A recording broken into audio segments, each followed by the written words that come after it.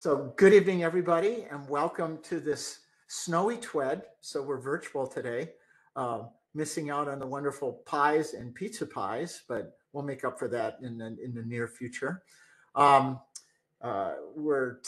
very happy to have Brenda Thomson, the Tetherless World PhD candidate, talking about bibliometrics. We're all looking forward to that. Just a couple logistical reminders. We're recording this tonight. Brenda, I think you're welcoming of questions. Is that right? Yes, absolutely.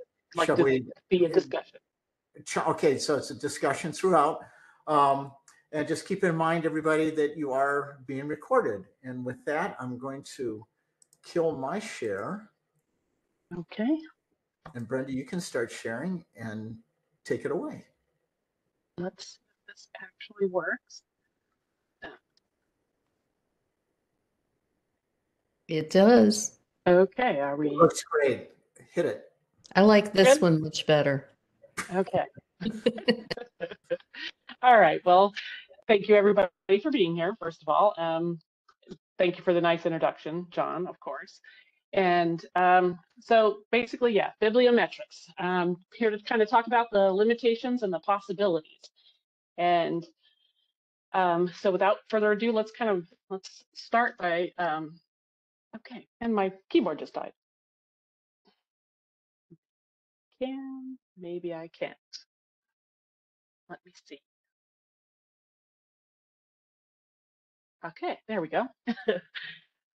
So start with a quick definition, right? So what is bibliometrics? I want to make sure we kind of all get off to the same start here. And so it really is just when you go to a library, right? It's essentially, it's the statistics that they use on essentially a paper compared to a paper. So with that, so what does it all really actually mean to us as scientists or as researchers? Is that for funding reasons, for our own work, to advance our own research, right? We all kind of get locked into having to do a literature review. And so with that, right, you always kind of start with with going to, Web of Science or Scopus or Google Scholar, right? This is kind of, and these are actual bibliometric searches. So, and so what we do with those when we're looking at a literature review is, we get our search results and then we kind of evaluate, and what bibliometrics can provide is an evaluation of those sources, right? So that are actually from the results that are returned from our bibliometric search. And then with that, we move on to trying to identify themes and looking at debates and gaps in the literature so that we can actually then, of course, provide our outline and then ultimately write our literature review. So bibliometrics is very strong in the first two, and then by the time we get to identifying themes, debates, and gaps is where, though bibliometrics is there and available, some of it actually, this is where it starts to falter. We don't really have those aspects involved. So what does that actually look like, right? So what is happening with bibliometric search, right? We start with doing the actual search, and what we get back is the literature. And then that literature that we do have should be, essentially our relevant to what we are focused on learning or trying to get at the base level.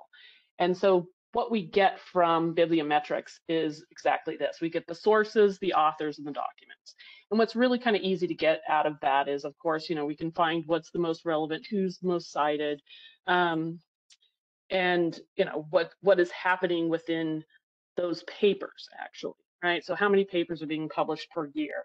And we have Bradford's law here in the sources, which is kind of an interesting limitation that exists. And basically what Bradford's law says is that it essentially estimates the exponentially diminishing returns of searching for references in science journals. So basically, if a researcher has like 5 core journals that they're interested in, right? 5 core journals for their specific science domain, And say that in 1 month there are like 12 available articles of interest. In order to find another 12 articles of interest, they're going to have to go search in 10 journals, 10 more journals.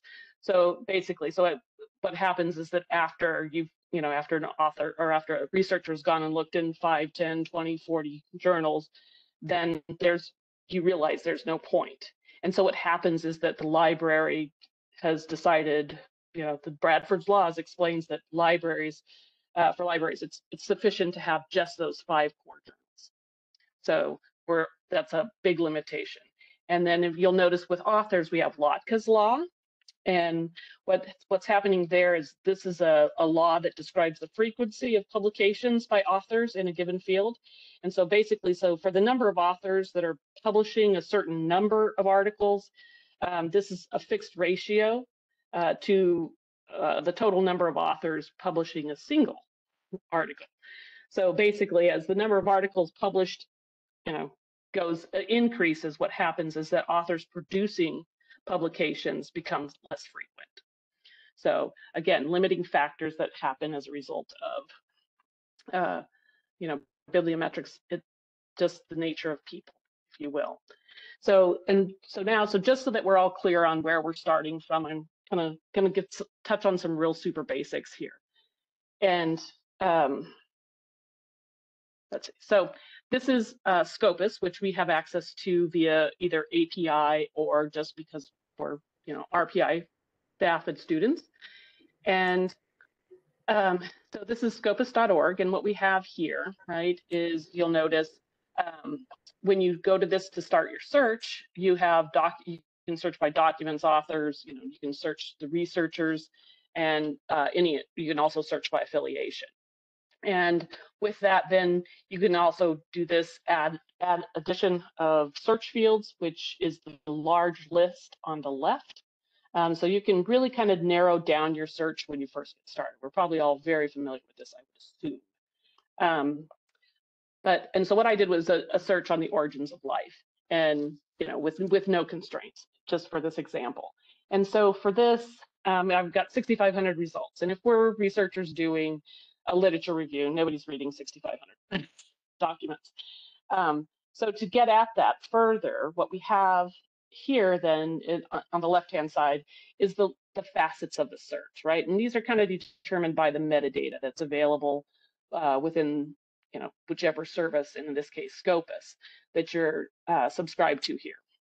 And so we can then, of course, narrow the search down greatly as we move through and refine those facets. So just for argument's sake here, let's assume, right, that I've managed to use the facets to whittle this down to like 300 or so something reasonable for a literature review.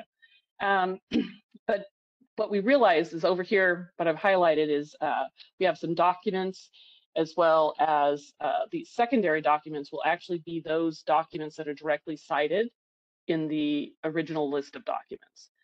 You can also wind up looking to see if there are any patents on any of the works that are presented in your final results. And what happened there? Yeah, okay. And then I want to point out specifically, there's this option here to analyze search results. And so this gives us bibliometric search. And what that kind of looks like, basically, is something this simple, right? So this is what you're looking at is documents per year by source being which particular journals, which I've got highlighted at the bottom in the red bracket here. And so what you'll see, right, the source here is journals. So, who's publishing on, what's the number of documents by journal for origins of life over time. So that's basically what we're looking at. What I want to point out here is, if you'll notice, we have the blue line up here, and as well as the red. And so even though, metadata can give us problems in this way, what's happened here was that if we look down at the names of the journals in particular, one ends in the biosphere and the other one ends in biospheres. But around 2007, we decided there were more biospheres to explore, so the journal just, slightly changed its name, but this kind of error could be easy to miss. So something to think about. So further on the analysis of search results, it's going to give us, like I said earlier, right, number of documents by author, documents by affiliations, and these affiliations, just word to the wise, if you are doing specific research, this could also be a great way to look for people that might, or industries or employers, potential employers. That's what I'm trying to say. And finally, they give you the ultimate pie chart. And again, this is just subject areas, and it's going to be based on journals again as to what is, based on how that particular journal is already classified. Again, this is all locked into the metadata. So with that, still a peek at, oh, yes, one big thing. This is still a paper-to-paper analysis. We haven't even gotten into the context at all. And so just to give us another quick background, I'm going to pick on Professor Schaller. And so, when you go to Google Scholar, you can pick this up. You can sort by title. You can sort by how many times this was cited. You can look at the year. But ultimately, their bibliometric tools are just this, right? So again, citations, how many citations do you have? We have the H index making an appearance. And then, ultimately how many papers and when they're cited across the years. So still no context. So ultimately, let's take a peek at what other bibliometric tools are available. And for that, we have an external program known as VOS Viewer, which I'm going to, this VOS Viewer requires a Java runtime environment. It is a free service and does provide a lot of network analysis. Again, this will kind of let you dig into some of the context, but I can't run it on mine with that because of Java issues. So I haven't dealt too much with that. Next is CiteSpace. Now this is one that came out in 2016. It's external, but it is a paid for if you want to do more than 50 articles at a time. So it's out there. It's available to do some analysis with, where it'll actually let you get into the context of the papers a bit, but not great. And finally, there's excuse me, Python has a package and R has a package as well. So give you an idea of what that looks like. Again, another bibliometric tool. This is R's Bibliometrics program or package. Excuse me. And the what we have happening here is off to each corner, right? Describes the quadrant. And again, origins of life. In my particular case, I am very interested in only origins of life on Earth. So as you can see, the bibliometric search that I did actually returned very little. Earth is there, but most of it has everything to do with astrobiology and space, etc. I'm particularly interested in drilling down to prebiotic chemistry, and that's almost, that's weakly developed and marginal in that lower left corner. So I would need to certainly refine my search to get at what I need. And again, this still, if you look at it in the upper right corner, you'll see that one of them is article, right? So again, we're still looking at a paper-to-paper analysis. So I explained this earlier. So what I'm suggesting is that we get to play some metadata games, and with a few other options, we could do this. We could actually add on the mapping of the science, which is what I think when we do literature reviews is probably what we're actually looking to do. We need to get at the concepts in the literature, the knowledge in the literature, and kind of knowing what's happening socially will absolutely help us understand and give us more of what we need for getting at our grant funding or things of this nature. So let's kind of talk about the workflow on this. So the data acquisition starts with the bibliometric analysis, right? This is that. And then what Bibliometrics is really providing at this point is these citation networks, right? And we establish these, right, citation relationships, and it goes on to essentially build something that we can look at as the knowledge landscape, if you will, of the topics in the academic articles. And what I'm suggesting is we move to, incorporating more semantic analysis. And to do that, we would have to start with, once we've got the data, then we're going to have to, first of all, initially clean it, and then we can move to doing some network science to work out basically a hierarchical step of how the science has progressed. And that'll be a combination of network science as well as some processing with natural language processing. Sorry. And then finally, to get at the evolution of a particular topic, and so we can look at emerging research and things of that sort, we could lay it out and do some evolutionary pathways. So just to give you an idea, so again, here's the bibliometric results. We're going to have to initially clean all of this data. And to do that, of course, I'm not sure who knows what the processes are, but we can, essentially clean up all of this data, make the words, tokenize the literature itself into actual words or paragraphs, depending on how we want to analyze, and then come up with some summary statistics before we move on to doing further analysis. And at this point is also when we can really start asking some questions of the data and determining what we could actually get out of this. And so with part of this, we need to do some feature engineering, right? So if we are able to tag, these are common NLP methods, right? So if we can actually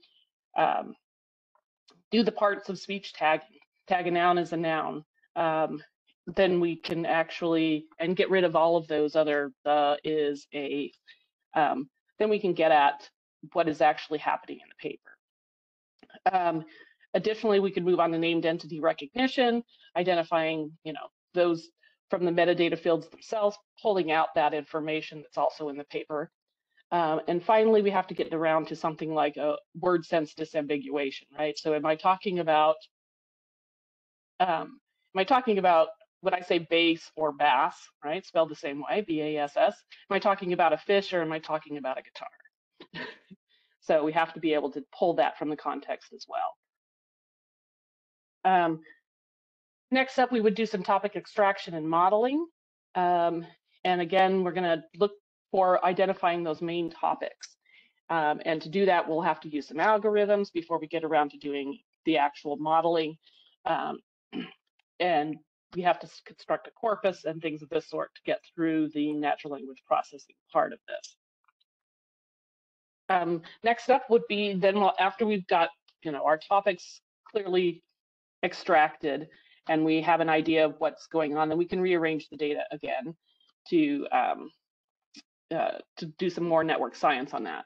And I'm going to start with, again, sticking with some real basics so we're all on the same page. So the blue dots here are essentially components in a network. So let's assume that each one of those round blue circles is actually a paper. I'll go with paper. And so these papers, right, these components are all part of one network. And so as you can see, so what connects the papers would be citations. So one paper citing another paper. And so these components, though part of the same network, aren't connected. And this might be because you have different topics going on, or could be a litany of other issues. But ultimately, what we then would move to is kind of pulling out those communities that exist. And in this case, maybe what I've circled here, this could be papers that are all on the same topic, or have the same author, or depending on which metadata field you're exploring. And so these components lead to the communities. But what we also need to think about too is the centrality, with things like this particular node would actually be would have a high centrality because it's connecting this other paper that would otherwise not be part of this component or this community without, without that particular node. So, so again, so if you are looking at, you could be looking at this from the perspective of a paper or the perspective of an author or any of the actual metadata fields that are available. So there's the ability to drill down to a singular paper or a singular community, but there's a lot more information here. So let's kind of take a look at what the centrality would mean if we can actually, when we actually get these papers into this network structures. And so here we have degree centrality, which we can see if the gray node in the center, right? If that particular paper wasn't there, then none of these other papers are connected. And then we have a betweenness centrality that we can check, where we could see that there might be two communities or two topics that are connected by this one particular author or this one particular paper, meaning that without that particular contribution, they would be two entirely different things. So as someone doing a literature review, you might want to just go pick that particular thing to explore. And again, then we have closeness centrality, which in this case, the lower one here would not even be connected. And this could be a highly influential paper that without the gray central one wouldn't be connected again to the rest of the network. Finally, there's eigenvector centrality, which this gray node in this case, in an eigenvector situation, when you pull that particular centrality out of it, what it's measuring is it's an important paper that is connected to other highly ranked nodes. So other highly ranked papers or other highly ranked authors. So this, again, this is something you might want to take a peek at in order to get further into your own literature review. So with that, let's talk about, we look at if all of these, the circles are actual nodes, right, are papers in the network, and we're doing a literature review. If we look at how this is structured, what we'll see, what we notice here is that we may be able to get away with just reading these two papers to determine whether or not we need to further trace out this network of papers. And additionally, the worst case scenario, we could read all four of these and decide whether or not we need to delve further into these other cited papers. And so that's basically what I wanted to present on. I wanted to talk some more about, metadata fields here. One of the ways, how are we accounting for, in bibliometrics, how are we accounting for things like semantic shifts? And for example, I'm a dog lover, so I'll go with, it used to be way back when all dogs were referred to as hounds, right? When you said hounds, it meant you could refer to any dog.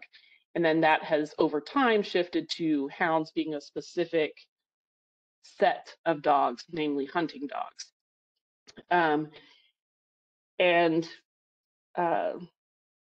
So I'm very curious to hear what people are thinking about what metadata might go into bibliometrics to make it more accessible, a better way for us as researchers to get at grants and funding and not have to be so laborious with our literature reviews. So with that, throw open the doors to discussion.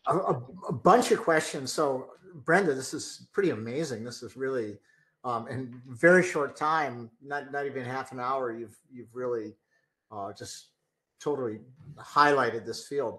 I had a couple questions. One that came to mind, when you're talking about named entity recognition and tagging,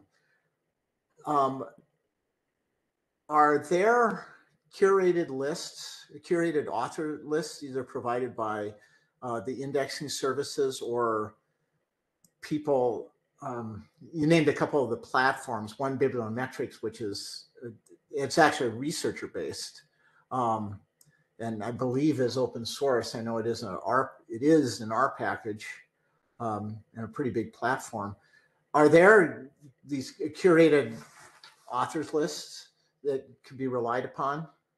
Because that's a huge, a huge gotcha right there. Yeah, I was going to say, so, and that's the thing that, you know, my research has always been so broad that, you know, when you're interdisciplinary, it can be really hard to, I mean, it depends where you're interdisciplinary, right? What your other domains are. And so, yeah, I'm not really sure. I haven't run across curated lists of authors, but I'm imagining, right, that with that it should be easy enough that top, you know, main journals would have those lists available fairly readily. But I'm not really sure. Well, it would also be intellectual property, though, right? Right. Yeah. See? Yeah. 6-1, yeah. half dozen the other. The other question was actually that I had off the top of my head was related to bibliometrics. Have you so what you're talking about is a lot of tools, a lot of toolage to build this out for an emerging field, say, or a field that hasn't had bibliometrics robustly applied to it, like some others might have. So there's many different moving parts in terms of toolage. Have you explored available what platforms, what tools exist that you could leverage? Like, just to shine a light on bibliometrics, is it something that I know that it's used by people who are doing this to kind of explore and explore their particular fields? It's kind of cool that way, but does it have toolage that you could use for your to capture and build up a knowledge base yourself, if you know what I'm asking? Yeah. So just to clarify, right? So like, so in terms of like Google Scholar, let me go back to but no, not Google Scholar, but Scopus, right? So one of the things on Scopus's site, right, was, let's see, let me go back. So the secondary documents, nope, this part where you are at the researcher discovery. That's a kind of a different tool in that it does allow you to look directly at collaborations. Gives you, but again, it's statistics on, you know, who's, it's going to give you something very similar to this type of list. Right. And so, yeah, so are we building something, you know, some of the tools that I've found to be useful still relates to getting something into a network structure.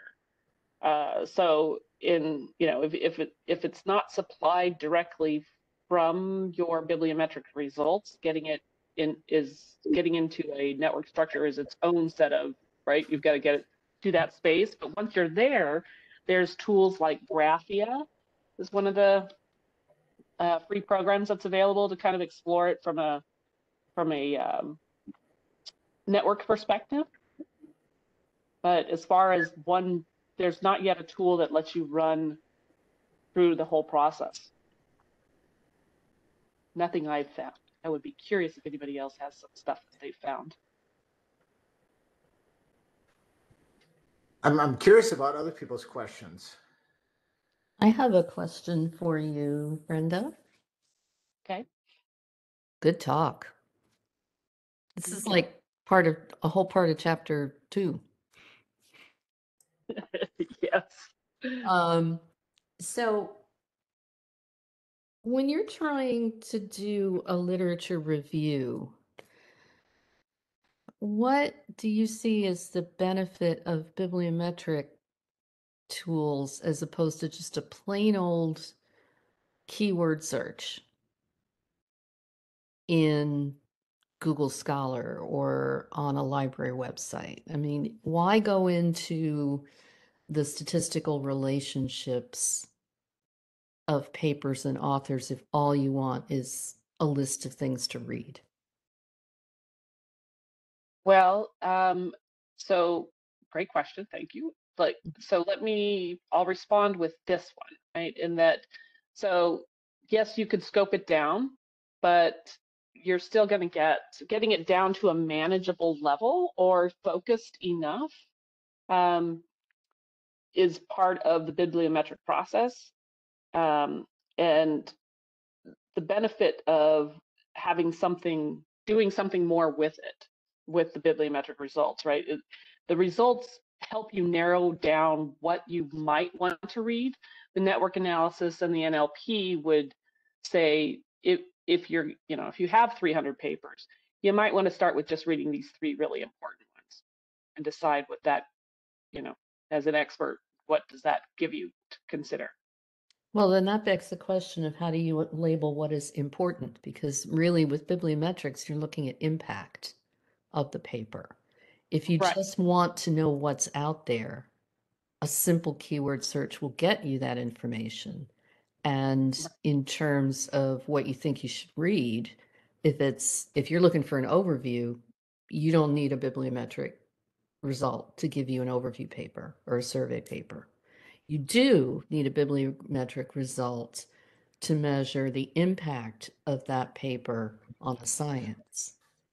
Yes. And then how do you factor in the temporal thing? If we were studying generative neural networks and deep learning, that sort of thing, and we started our reading prior to 2017, we were going to get one kind of view of the world. And then a couple of papers started happening in 2017 that just changed everything. And we saw just a new propagation of that. So I'm wondering, to what extent is that, how do these existing tools kind of show those temporal shifts? That's actually her thesis, so don't make her give you the answer ahead of time. Yeah. Well, to be honest, yeah. I mean, so publication dates are absolutely part of the bibliometric results, right? The metadata is there on when this paper was published, and the idea, of course, is here in the essentially what I have is the this last column to the right, where you have to identify relationships. You've got to get the topics, and then you've got to give weight to those topics. And the weight you give can be based on when they were published. And like you're talking, John, with what happened in 2017, where it was just everything all at once. This is where that would get really fuzzy, and I'm not sure how yet that which came first, the chicken or the egg, and which becomes the more highly adopted method before you can actually get to the evolutionary relationship. But again, when you've got a whole bunch of stuff, and this is going to be really popular, especially in NLP that puts out 25,000 papers a year, being able to tell which comes first is going to always remain nebulous unless we want to start putting in hours, minutes, and seconds, I suppose. But you could theoretically get a first occurrence out of an analysis of your bibliometric data, correct, Brenda? You could get close. The issue being that again, it's going to be limited by the dates, really, that it's even entered, right? When its publication date, and so depending on, I suppose if you went by journal, if you limited it to journal, but again, that's not really getting at the one topic that you might be after, because it could be spread across several journals. So publication dates made me think of something else. They made me think of preprint servers like Archive and MedArchive. And there's two interesting aspects of that. One is some of these seminal papers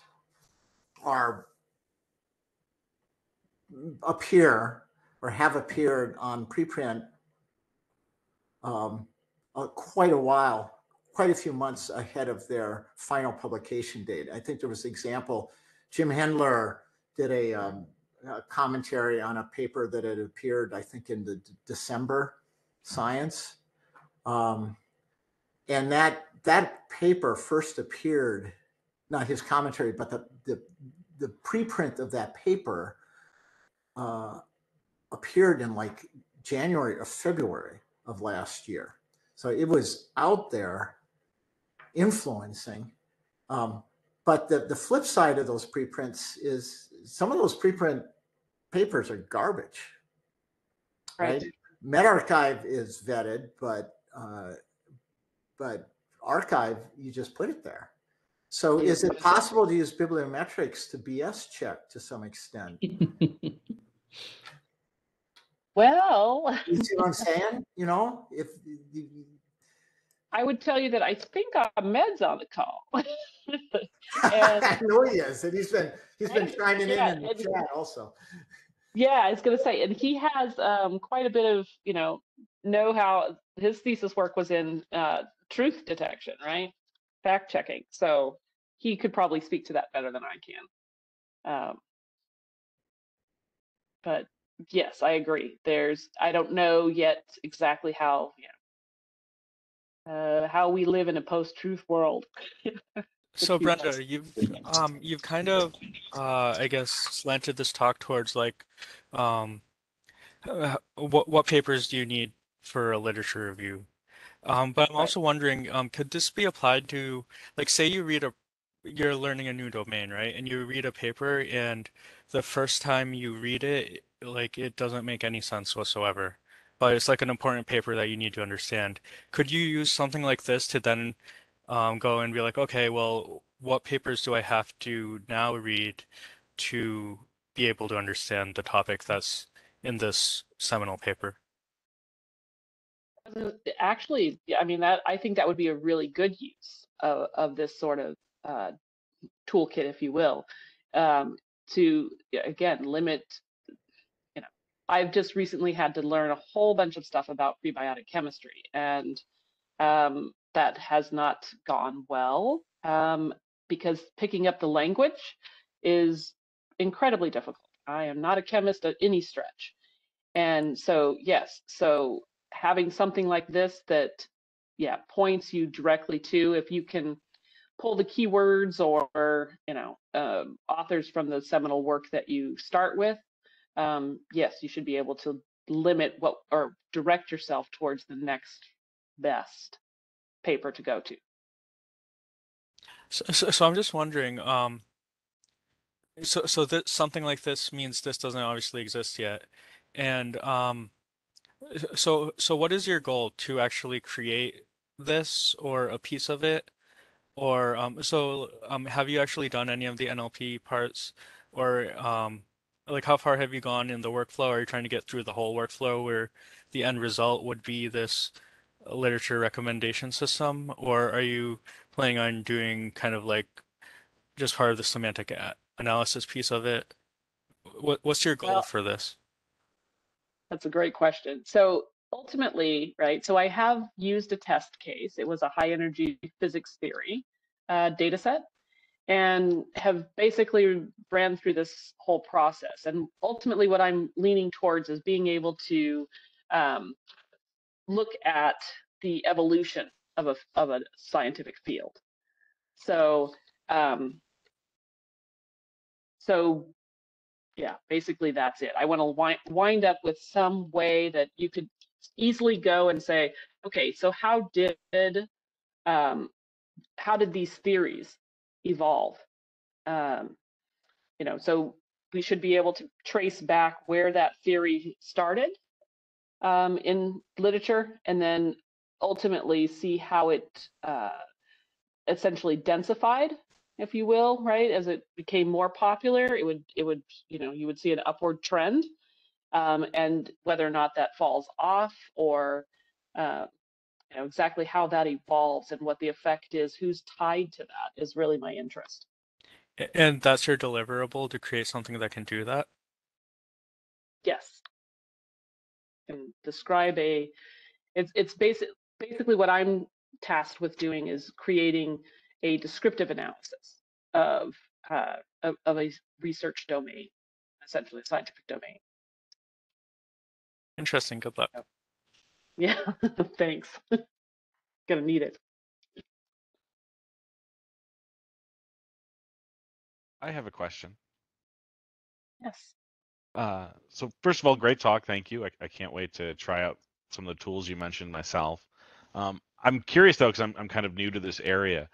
So in Bibliometrics, when you're looking at a citation for the paper, are all citations created equal? I know you talked a little bit about how many times they're used themselves, but do you look at, because I feel like there's a difference between the citations you put in a paper. Like there's some citations where you're pulling on some definitions from earlier work, others where you're looking at related work that you're trying to compare yourself to, and maybe other papers that are a little bit more core to like the main thread of the evolving research. Are those sort of features explored in bibliometrics? And that's, so kind of at the core of bibliometrics is the whole citation analysis. And there is a ton of literature on just how biased this, that whole genre itself is.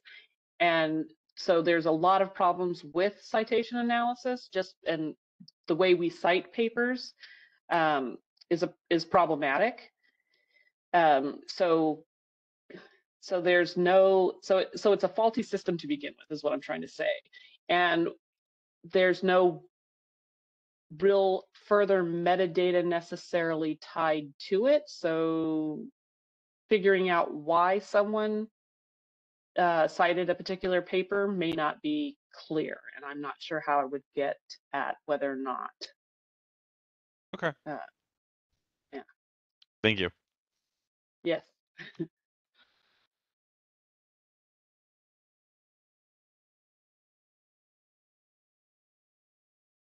Any other questions? I love the idea that not all citations are created equal. Yes. So early on, I think you mentioned Bradford's law, or Yes. someone's law, right? Yeah. I didn't really understand it. So you have a paper and you read that paper, and that paper has a bunch of citations. And is Bradford's law, or I guess in your example, you read like 5 papers, and each of those 5 papers have a bunch of citations. And so is Bradford's law is don't even bother reading the citations from those papers because it's not worth going down that rabbit hole. So yeah, it's basically a law of diminishing returns, if you will, right? So basically, what it is it's much more focused on at the journal level. So it says, basically, if in I couldn't even give you 5 top journals in data science, but say you had 5 top journals, and and out of those 5 journals, you get in a month, there's actually 12, say there's 10 articles that are actually worth your time to read. In order to find 10 more, you have to search 10 more journals. It's a doubling situation, right? So you would have to search 10 more journals to find 5 more articles, or 10 more articles. And then then to find 10 more, then you've got to do another 20. And it keeps increasing exponentially. So it's like I said, it's just basically a law of diminishing returns. So the issue with the journals is that, so when you go to bibliometrics, they're only going to source those top 5 journals, because they know that researchers won't go beyond those top 5 because it doesn't make sense time-wise for you to continue searching. So it's kind of an area under the long tail curve, is what Yes. you're sort of saying. You have to just keep going out there. The middle law. So that was it's Bradford's law, right? Bradford's law. Yeah, there's Bradford's law. And then was Lockheed's law was the Lotka's. And these are both derivations, if you will, of Zipf's law, ZIPF. Right. And so Lotka's is right. It's a frequency, right? Frequency of publication. And so with authors, so basically what it describes is as, you know, as there's an increase in the number of articles being published, the authors publishing those articles actually decreases. So you have an increase. That's a terrible way to describe that. So basically, it's a given ratio, right, of the number of authors publishing to a single article, right? So the ratio doesn't change. A single article or a single topic? Yeah, I think you meant topic. Topic, yes. Single topic. Which kind of makes sense, right? Because like when a author first publishes on a new topic, they're going to be the only author publishing on that topic. And then so their ratio of publishing on that topic increases, but then as that or is high to begin with, but then as the topic becomes more well known, more people are publishing on that topic. So then the author's percentage of articles on that topic starts to decrease as more people start writing about that topic.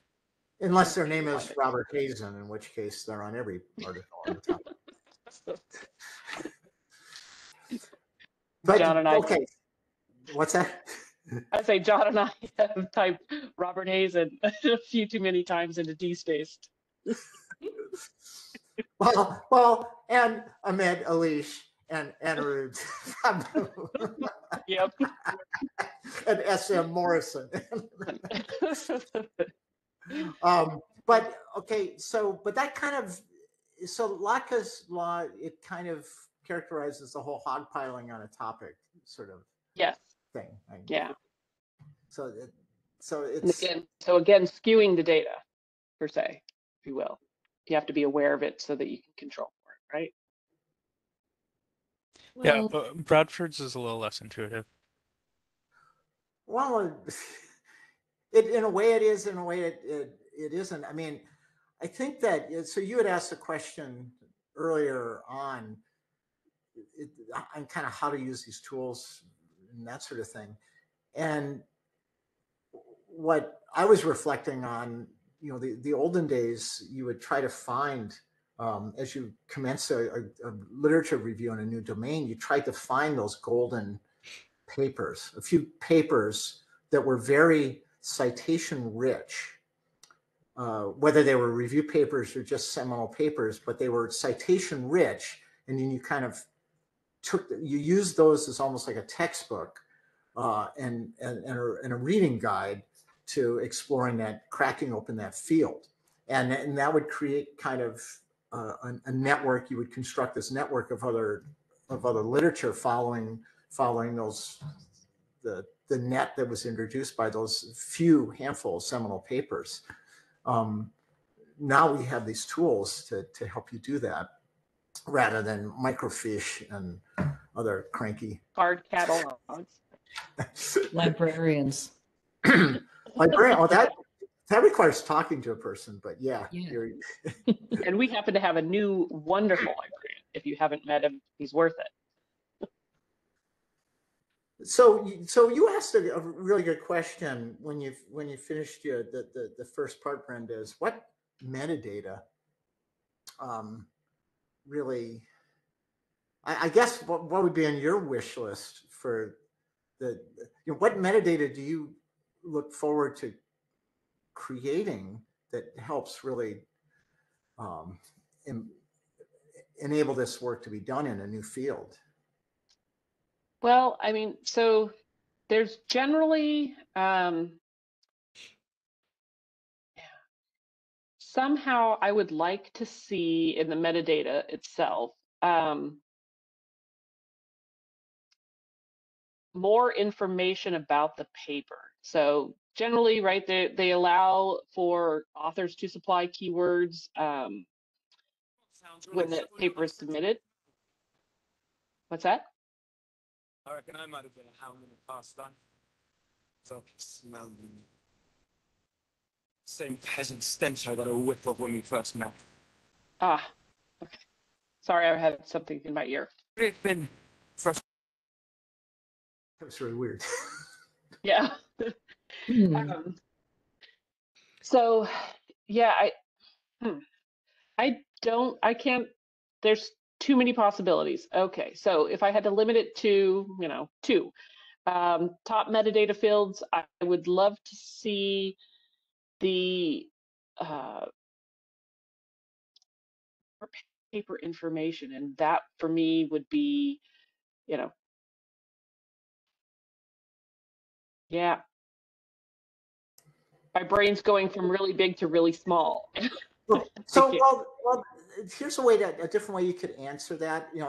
Brenda, in some of the conversations you and I have had, you've talked about the need to sort of progressively NLP into the paper to get more depth.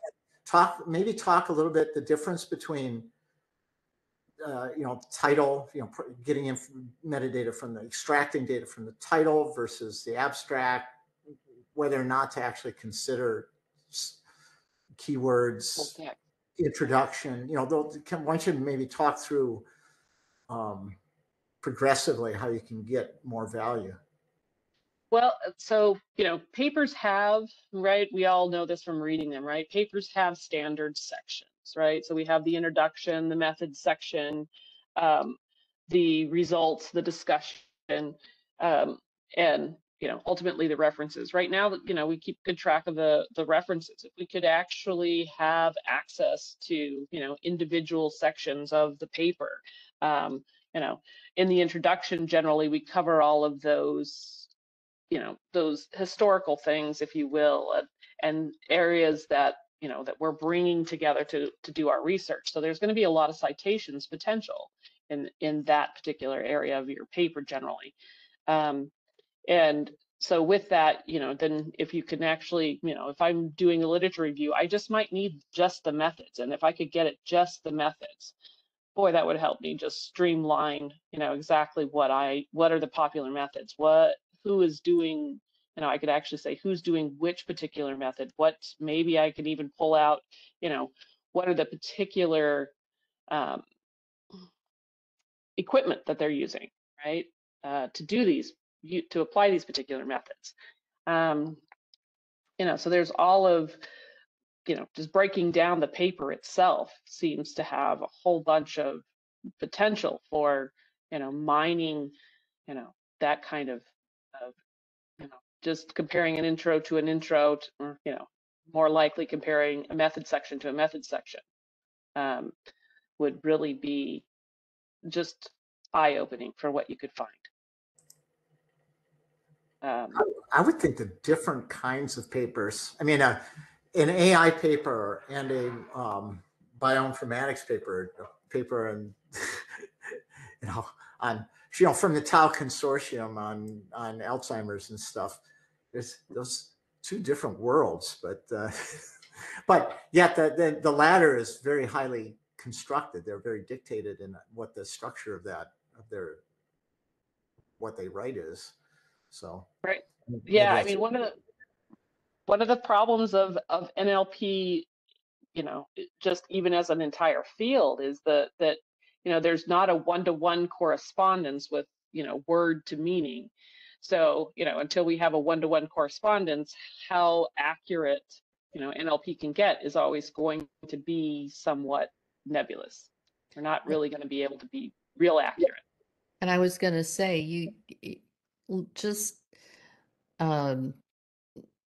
scanning for and comparing methods, or scanning and comparing literature searches and papers is not going to be useful, because you pull out, you destroy the context in which all of that stuff was written.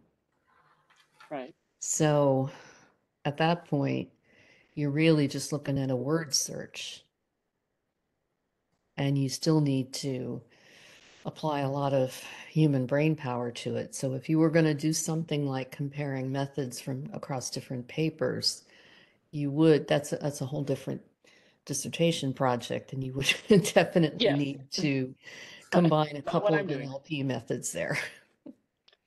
Well, I would say too, also to that, is that, but if what I'm doing could actually lead to this space, right? In that if you can actually drill down to finding, the papers that are very relevant, then being able to just pull just those methods and find the common methods that are there can help provide, fodder for you to, discuss which method you would use and why.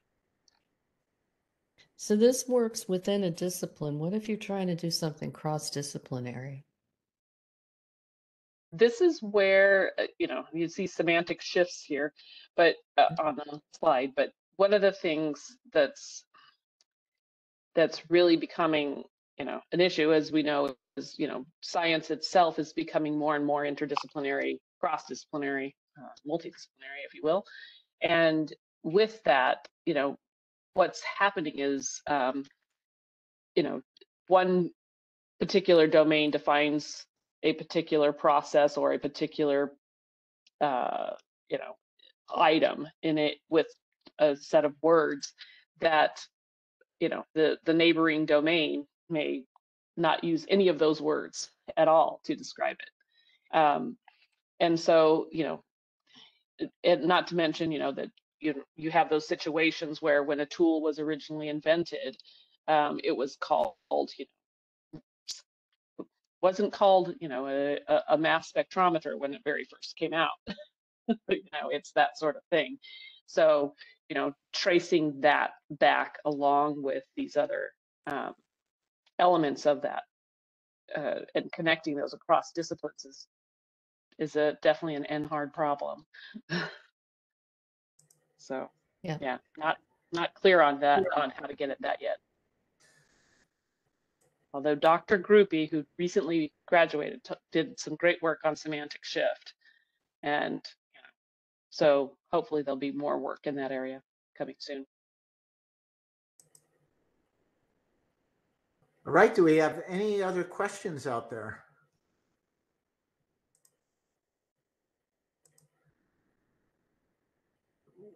With that, let's.